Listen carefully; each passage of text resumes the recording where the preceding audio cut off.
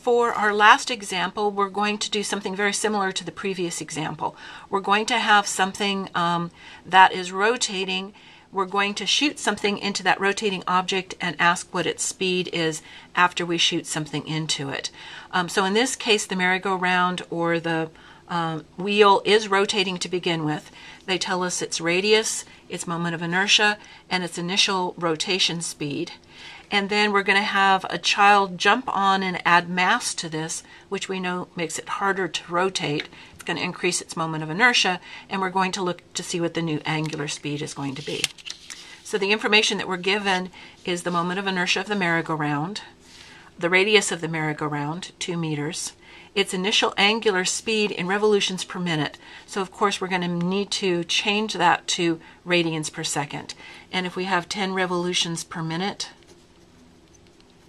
we can change this by looking at 2 pi radians per revolution, and then 1 minute is 60 seconds.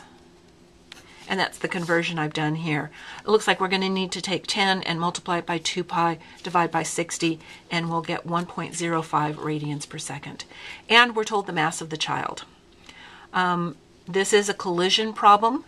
We have an inelastic collision, 2 objects joined together at the end. We know energy is not conserved, however, momentum is. And in this case, angular momentum. Linear momentum would be conserved if the center of mass of the playground merry-go-round was free to move. But again, we're holding this in place. It is only free to rotate. So, angular momentum is conserved. In our last problem, where we had something jumping and landing on our circle at a distance from the pivot point, we had some initial angular momentum from the object. In this case, we don't. And the question is why?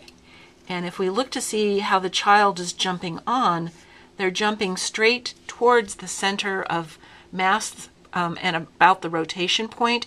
So in this case, there's no lever arm. So they have no initial momentum to begin with, no angular momentum. If we tried to take MVR, the R in this case would be 0 because they are in fact landing on or going towards that pivot point.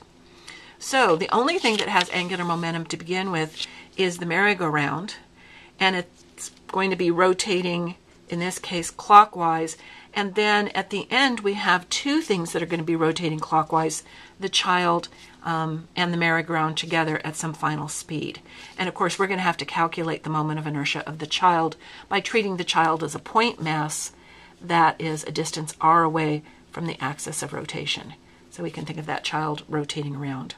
So to solve for omega final, it's going to be I of the merry-go-round, mgr, times its initial speed, divide by the new moments of inertia. And that's 2 things now rotating instead of 1. So the I of the merry-go-round was given as 250.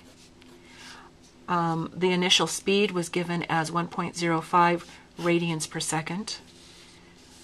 The I of the merry-go-round again is 250, and now we're having to add the I for the child, and that's going to be the child's mass times the radius squared. And the radius was 2, so 2 squared. So it looks like we're adding 100. And if we put that in our calculator to find out what the new speed is, it slows down to 0.75 radians per second.